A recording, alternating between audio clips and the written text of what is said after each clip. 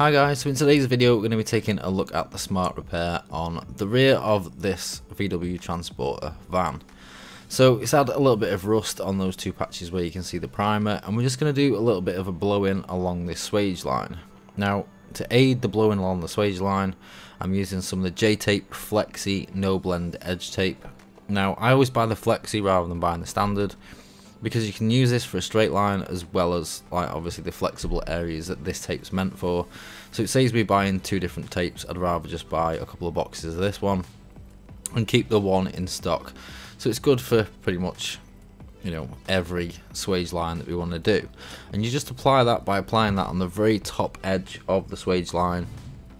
And then as we go through, I'll explain how you make the most of obviously using that to your advantage when you're doing the job.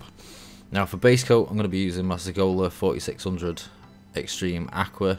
It's a 1.2 XL setup, so the 1.2 XL is more like the standard sort of conventional 1.3. But the thing that I do like about this is we can drop the pressure right down to like 1.1, 1.2 bar for pretty much every single colour out there. So there's never any issues on like the coarse metallics and that sort of thing with any mottling or anything like that. Now we've got two little spots there that we've just done UV primer, and we're going to try and keep the base coat to around about the level of where the actual handle is on the middle of the door. Then we can keep it nice and low, and what we want to do is keep the base coat away from that fade out tape, because if any of the base coats hits that edge and then we clear coat up to it, then we're going to end up with a line going across. Now if it's just clear coat that hits that edge, we'll end up with a very light feathered edge. So if we keep it nice and low in the middle there and away from the tape at the top, it'll be absolutely spot on. So for the first coat, I've given on the actual repairs themselves a little bit of a heavier coat, and then just a light blend across the rest of the bottom of the door, just to ease that fade out in on this first coat. And then we're just going to repeat that until we know we've got full coverage and we've got a nice blend along that middle section. And you can see there where the edge of where I put the paint down is. You want to keep it really on something like this, so we're sticking to around about, you know, the top of that door handle. We don't want to be trying to go above that.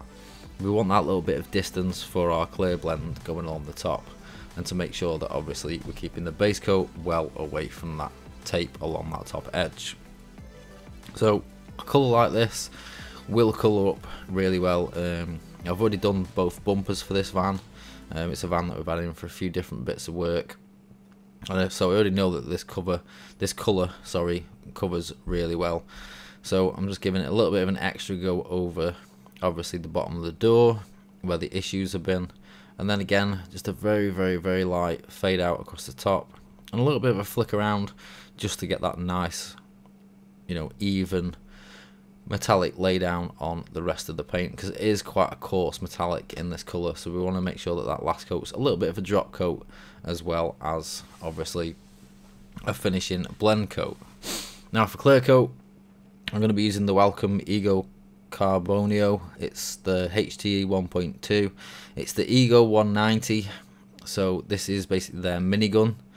Now personally for me, I found this best if I ran it around about 2 to 2.5 bar, anywhere in between there. I've used this a couple of times, and running it at like 2.5 bar, I found it felt like it sprayed like a big gun. Although this is a minigun and it is a small size gun with a small size pot. I mean, you can tell like I'm, you know, one finger triggering it. So it is a small gun, but it is an extremely powerful small gun in my opinion. Now I've used this quite a few times, and I could say for you smart repair guys out there, something like this would be absolutely ideal for you, because whether it be a section like this which is as big as a wing on a car, or some of the smaller parts that we're going to do in a minute, this had absolutely no problem with knocking out all these parts. Now I'm using the normal sort of clear coat that I'd use in everyday jobs. You know, I've not thinned anything down extra or anything like that. I'm just using this as I normally would, and as you can see there already, that's glossed up straight away. It's got a really nice flat finish on it. Again, the transfer efficiency on this one, because again the HTE and the spray guns does stand for high transfer efficiency, and you really do notice it. And I noticed it most on this because I mixed up enough clear for what I thought I'd need, and I ended up with an absolute bucket full left over.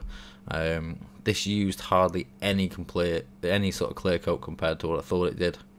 And the biggest thing that I found with this was, as I said, even though it is a minigun and it feels like a minigun, to me this 110% felt like it sprayed as good as a big gun.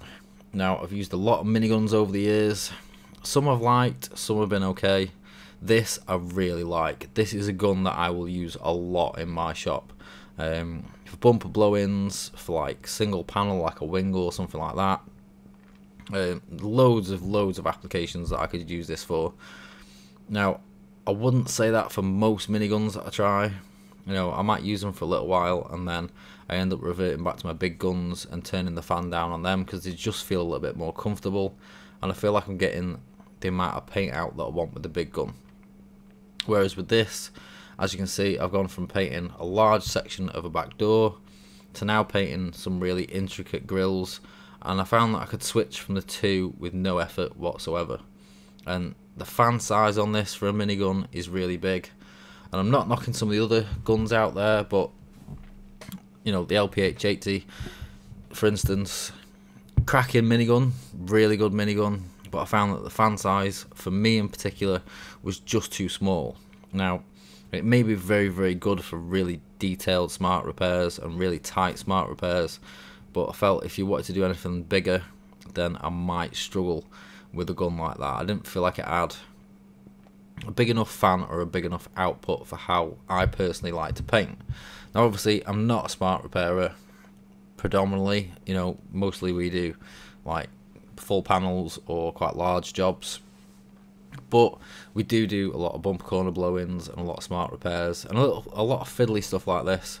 And even say if you're a motorbike painter, if we get any motorbike paint work from now on, I can guarantee you this little Ego 190 will be the spray gun that I pick up.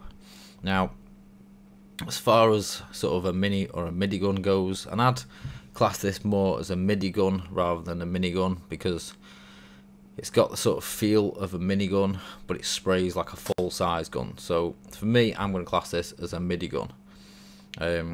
So if it's like motorbike panels, you know, smart repairs where you're going up to a full panel, something like alloy wheel refurbishment, stuff like that, absolutely ideal. Now, the only thing is, out of some of the miniguns out there, it would be towards the higher of the price range. So these come in at $299.52 plus the VAT from our sponsors over at SP Supplies, and I will leave a link in the video description for you guys so you can take a look at the spray gun on their website. But although they do come in at $299 plus the VAT, that still makes them cheaper than, say, the new DV1S, the DeVilbiss minigun. And to me, out of all the miniguns that I've ever tried and ever used, and I've used pretty much all of them bar the DV1S, this feels like the better option out of all of them. If I was doing smart repairs and I really wanted to invest in a good quality minigun that I could spray, say, like large bumper corners with, or, you know, like half a bumper, or even do, you know, I've got to be honest, the fan and the output on this is big enough to do something like a door or a wing. If you want to do a single panel smart repair, alloy wheels, that sort of stuff, it'd be absolutely ideal for that sort of thing. And the finish on it, and the laydown, and the material transfer as well. The material transfer is so good on this, and there's very little overspray. So for me, that little bit extra in the cost of the spray gun, bearing in mind the amount of paint saving that I'm going to get and the ease of use of using the spray gun, that little bit extra in the cost would be more than worth it. Now, I know a few guys who do smart repairs, like Specky Painter on Instagram. He's got one of these. He absolutely loves it for the smart repair work that he does. And I would say that by far, like, look at the size of the fan on this thing. It's huge. For what is supposed to be a minigun, that is a massive fan. I really don't think you can knock this spray gun for the price, for the quality, just the overall everything about it, I really do like this spray gun. Now on this second coat of clear, you'll see here that I'm going right up to this tape on this swage line.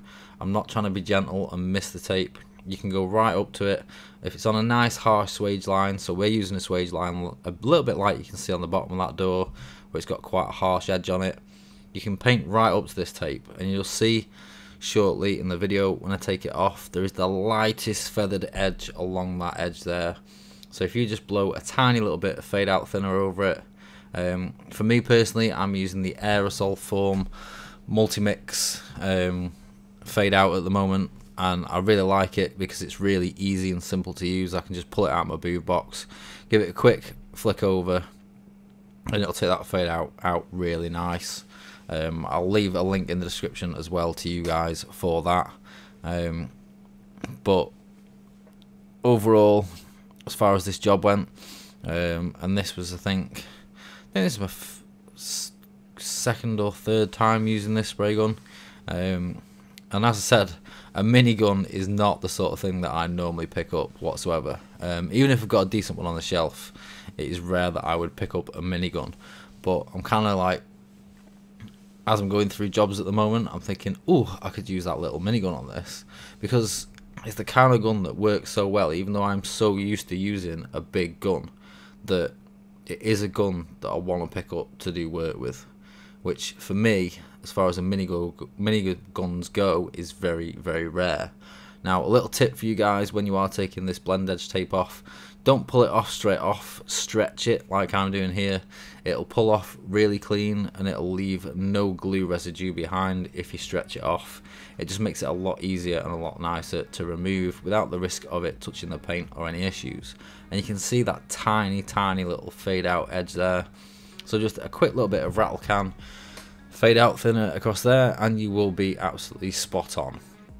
So I hope you guys have enjoyed this week's video, and I'll see you again next week. So bye for now.